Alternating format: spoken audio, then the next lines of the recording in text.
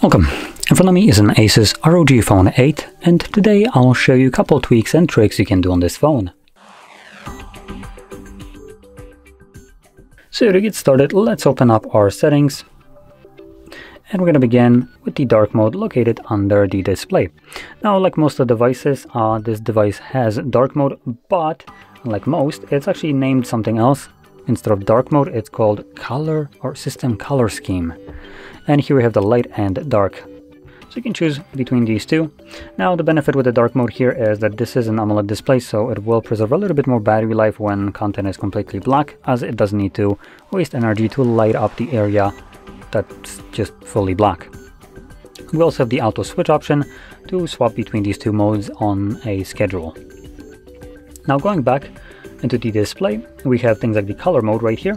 This defines how vibrant your display looks like. By default, select to optimal. We have also natural, cinematic, standard, and customized. So you can choose whichever one you want. If you find that the colors are a bit overdone on the device, you can change it to something, for instance, like natural. Oh goodness, I can barely tell the difference here. Now cinematic does look different. Standard looks also different. Standard is the one that I would normally associate with natural. Natural and optimal are basically the saturated versions on other devices.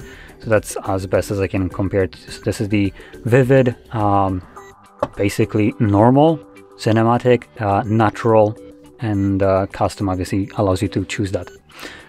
Those would be the ways that you would probably typically name these, unlike what Asus went with. Anyway, going back, we have also refresh rate right here.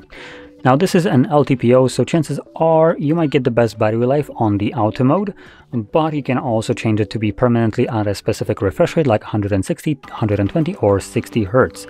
Now, if you tend to, for instance, read a lot of books and fiddle with the device while doing so, I would probably recommend changing it to 60, as the higher refresh rate won't give you any benefit, and you fiddling around with the display actually makes it run at 165 Hertz, meaning that it's going to waste more energy.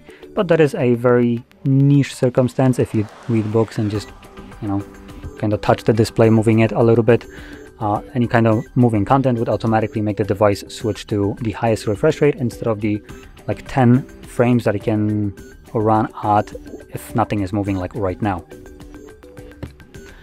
Now going a little bit further down, we have also animation speed somewhere here. Oh, there we go, animation speed. And this is actually the good animation speed.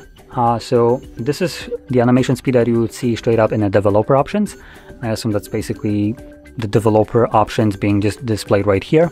But what it allows you to do is decrease the animation speed.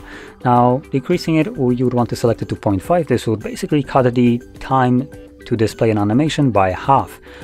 And you have a couple different ones. So you have the animation scale, then you have transition animation scale and animation duration scale. And I would recommend selecting all of them to be at 0.5, which will give you a significantly faster animation for your device, meaning that any kind of action like swiping, closing, and all that will be done significantly faster. You can also select it to be at 0, which would remove the animations altogether, but in certain cases, like going to recent, where you have the zoom out, it might look a little bit jarring, as you might have areas where you don't have any animations as you remove them, and then in certain cases you still might have some kind of animations which you can't get rid of, and it might look a bit weird. Now, moving on into the status bar, we have status bar icon manager. This allows you to just clear out your status bar right here and make it much neater, cleaner, by getting rid of the toggles that you don't really need to see in there. So as an example, if you have something like your do not disturb mode, you can hide it. As you can see, it just disappeared, but do not disturb mode is still enabled. Let's see anything else. We have airplane mode, so let's get rid of that.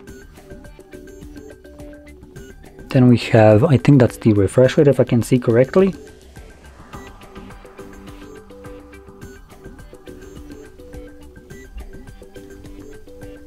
And there we go, that's also gone. Okay, so as you can see, it can clear out. I haven't really done much here.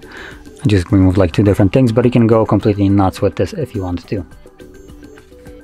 Another thing that I'm going to quickly check if we have option is there we go, battery visual settings. And here we have battery style, and you can change how it's displaying the battery with percentage. You can have percentage only or battery only, again contributing to that clean look. Moving on, there's one more thing, which should be the gestures, which I assume are in the display section somewhere at the bottom. Yep, system navigation right here, which again furthermore adds to that clean look. You can also get rid of the bar at the bottom if you don't want to see it. Right over here. So it still will function as it does normally, just oops, sorry for that alarm clock. Just gets rid of the indicator at the bottom. And additionally, for gestures you have the sensitivity from left and right edge, and can increase it or decrease it if you find that you're either not activating when you want to. You would then increase it and set it to high, or you're activating it where you don't want to, then you might want to select it to low. And moving on to the last thing that I want to show you is going to be the gestures, which are located in the advanced section right over here and here. And we have a couple different gestures that you can activate right here. So we have lift to check phone, flip down to mute, screen off by double tapping, screen on, again double tapping, swipe up to wake up. And we have music controls and also quick launching applications. So you can set those up. Unfortunately, there is no option that I would really like to see, which is the double tap power button for flashlight, unless it's a little bit lower. Camera, screen off shortcut, one-handed mode, back tap, air triggers. For some reason, air triggers, you can actually enable them when I am not using games. So that might be interesting. But as you see, there's no flashlight options. But you have obviously a plethora of different options that you can check, for instance, like pocket mode or glove mode. So during winter, you might want to actually use this.